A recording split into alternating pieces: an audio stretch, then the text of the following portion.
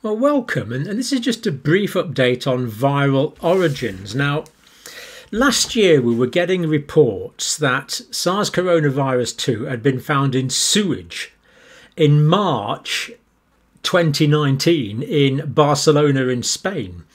But it wasn't really clear where those reports were coming from, and they were just reported in newspapers rather than journals. So I want to update you on that now, and this comes with some authority, in fact quite a lot of authority. It's published directly here by the University of Barcelona, which of course is a very reputable institution, and you can read the report there. And they've also published this in a preprint. Now this is a preprint. I've read it, it looks good to me, but of course I'm not a specialised peer reviewer. Feel free to look at it for yourself. It has been, they've told us that it has been submitted to a high impact peer reviewed journal, so it will be interesting to see if this is going to be peer reviewed. And from what I understand from the news report from Barcelona University and from the paper, the preprint paper, it will be approved for peer review, perhaps without too many alterations. So this is really remarkably interesting. Now, people were asking me a lot about this a few months ago when it started to leak out, but I didn't report on it then because it was I did a literature search for it, and it was just in popular news outlets. So it was in quite a few popular news outlets, but there was nothing sort of scientific from a university or from a publication. Now there is. So I didn't want to go take you and me anywhere that wasn't evidence-based, but this does appear to be. So SARS coronavirus 2 detected in wastewater in Barcelona on the 12th of March 2019. Now this of course is just completely intriguing. The 12th of March, as we say, at University of Barcelona. Now, of course, we know Wuhan early December 2019. So this is like 9 months before that. We know that the virus wasn't officially reported in Europe. France was the first officially reporting state to report it in Europe in late January.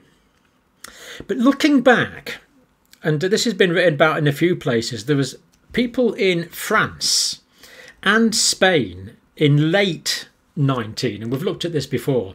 So when we say late 19, sort of October, November, December, basically the flu season, the early flu season in 2019. And there was quite a few people who had influenza type symptoms which did appear to be atypical in France and Spain. And of course many people have written to me and have discussed amongst themselves as to whether they had COVID in this kind of time period. So this makes it possible, probable, wherever you'd like to put that. The first case in Barcelona was actually reported on the 25th of February 2020. So quite a bit even after the cases in France. And yet here we're saying it was in sewage in the 12th of March 2019, a long time before. Now, even in respiratory samples, infectivity is only associated with the very high genome copy numbers. Direct quote from the paper. Now, what this is saying is, to catch COVID-19, you need to receive quite a lot of the viruses. This is what we call the inoculum. So if you get like 2 viruses, you're probably not going to catch the disease. It's probably taking quite a few hundred viral particles to catch the disease.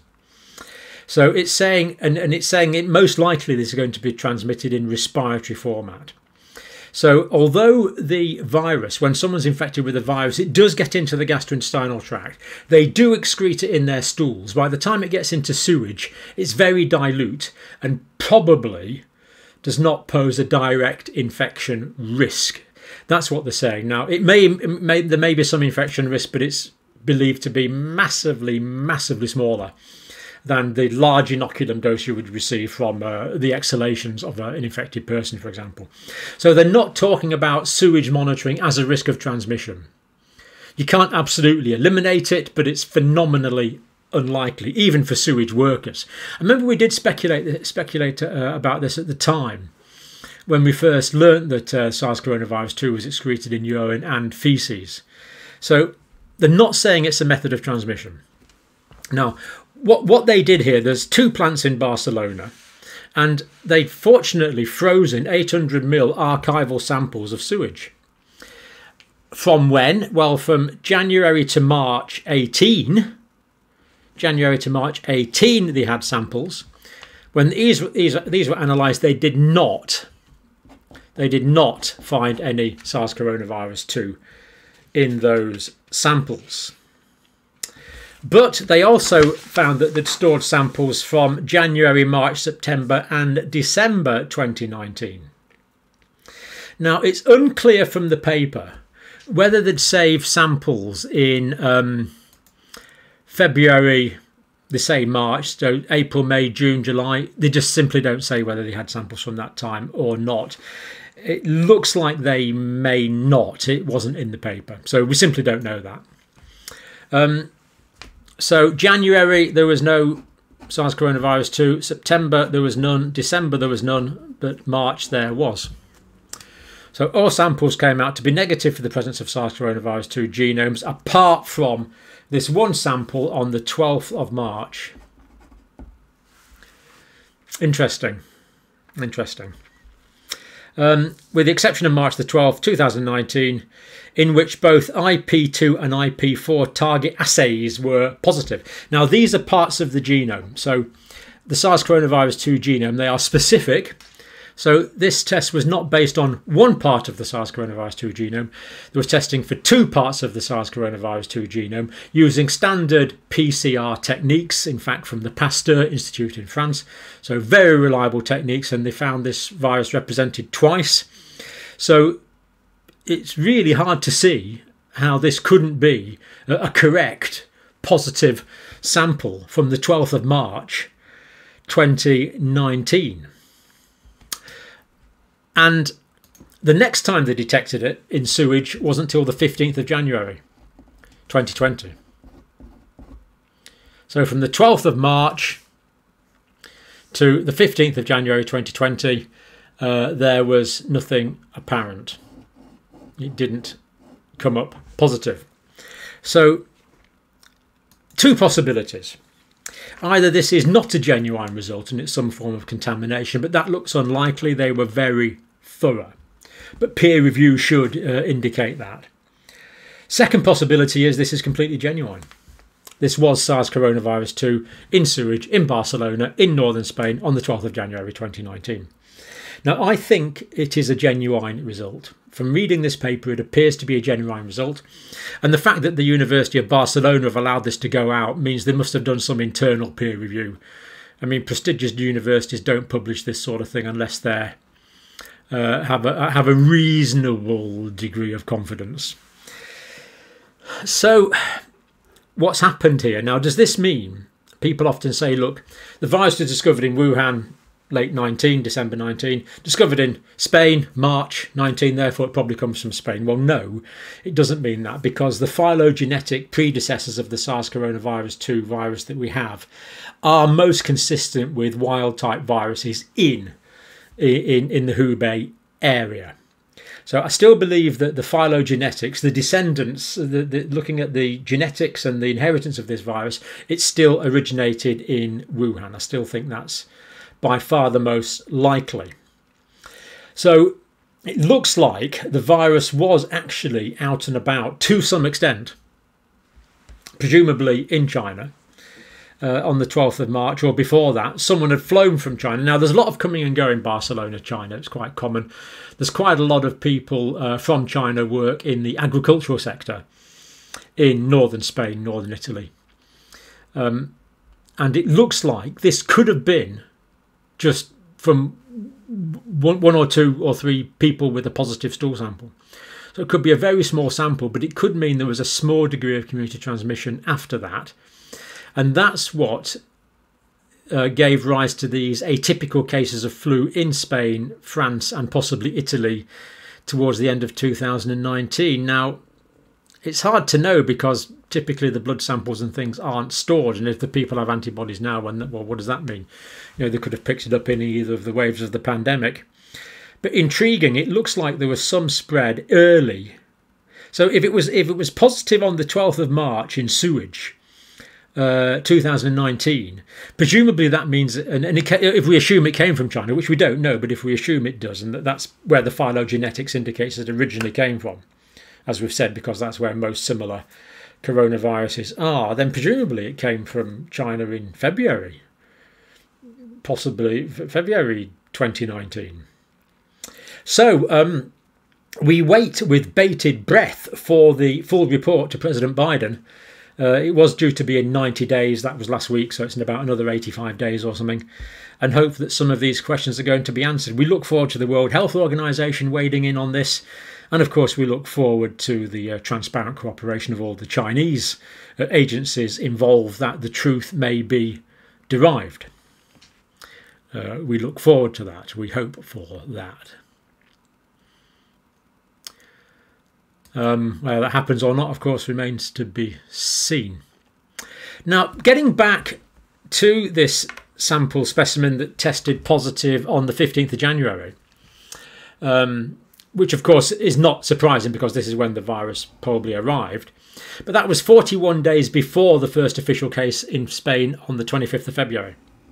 So, in other words, what this means is that by looking at sewage in Spain, they would be able to detect the presence of the virus 41 days before it was detected in a human being via a PCR test from someone who was symptomatic.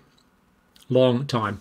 And we have been doing this in the UK to monitor the India variant. There's been surveillance of sewage, and that has determined restrictions in certain particular advice to particular parts of the country. So the paper says Sentinel surveillance of SARS coronavirus during wastewater would enable adoption of immediate measures in the event of future COVID-19 waves, and indeed other novel viruses which come along. So pretty poignant. So we've had that discussion whether that's genuine or not. We believe it is genuine.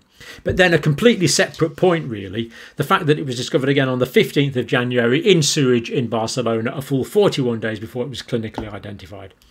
And we have this Sentinel surveillance, the outlying picket, detecting the presence of potential viral disease in future. Now, just to finish here, Albert Bosch, President Spanish Society of Virology, comments, direct quotes.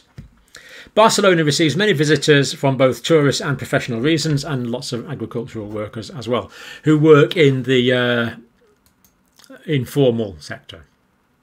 They just come and go, and presumably it's a lot of cash payments. We don't really know, but there is quite a lot of Chinese workers in those areas, in the agricultural areas. It's possible for a similar situation to have taken place in other parts of the world. So here this virologist is saying, look, because this has happened in Barcelona in Spain, and we have people flying around the world from China to the States, to the UK, all over the place, just as we do to Barcelona, it's possible for a similar situation to have taken place in other parts of the world.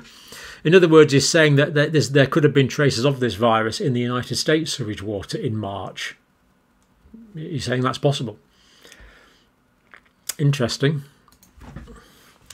Since most of the COVID-19 cases show a similar symptomatology to the flu, these cases could have been disguised as an undiagnosed influenza. So perhaps in the 2019 to 2020 influenza outbreaks in Europe and potentially in the States, some of those cases were COVID, just not recognised as such. And we might never know, well, I don't think we'll ever know the extent of that. But that's of a recognised virologist saying that that is certainly possible. If it happened in Barcelona, it could have happened in other places. So quite intriguing. Now, are we going to get to the bottom of the absolute origins of this virus in the short, medium term? I'm not holding my breath, really. Longer term, I think we probably will. Science can bring the truth to the surface, but it may be in the longer term. And when I say longer term, I mean perhaps it's going to be 2, 3, 4, 5, maybe more years before we know the full story. But we look forward to the report. I'm hoping Mr. Biden is going to share it with the rest of us. So if you're watching Mr. President, we'd love to see it when it arrives on your desk. And that is us for this update. Intriguing, and thank you for watching.